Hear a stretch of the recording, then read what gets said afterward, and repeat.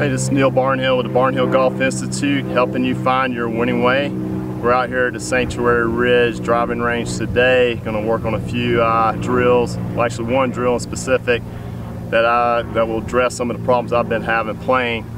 Been seeing my swing on video and it's not what I thought it was. I thought I was making a bigger and deeper turn on my backswing, which I am not.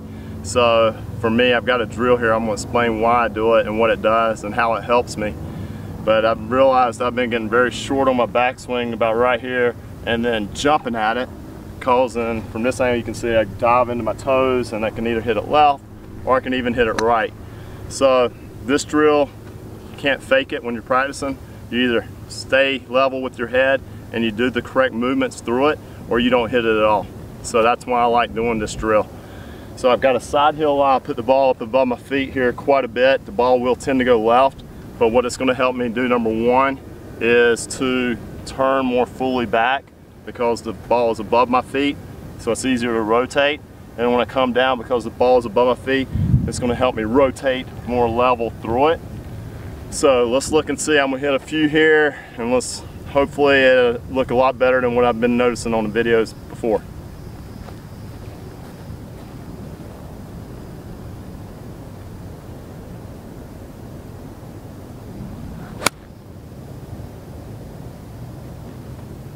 That almost hit really good. Felt like I stayed more upright and didn't dive into it.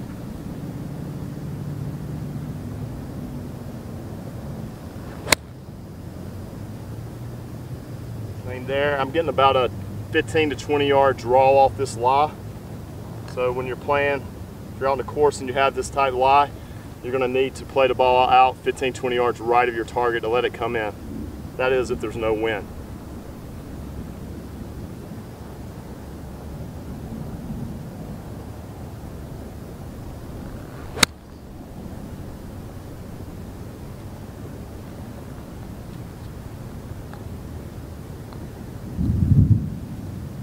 Also, what I like about this drill is it's definitely helping me with my balance.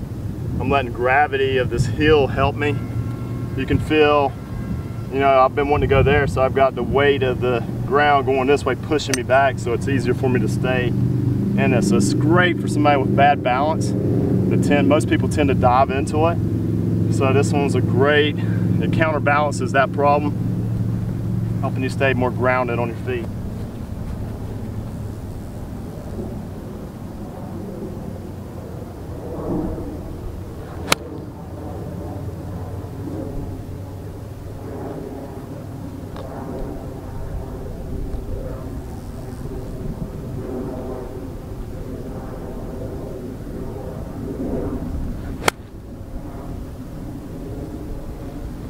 Okay, so what I do to translate this over to the golf course, I like to play athletically when I get on the course and not be too mechanical.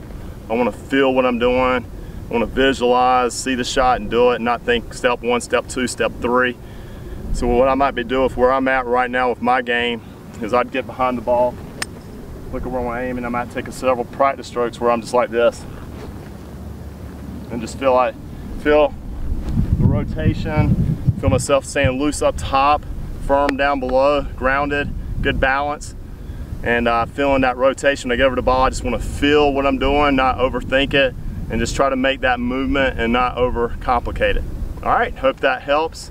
It's a great drill I've done for several years, so I think it'll help you if you want to try it on the range if you've got some balance issues, or if you know you're diving into it at the top, or if you are not rotating enough on the backswing. This definitely will help.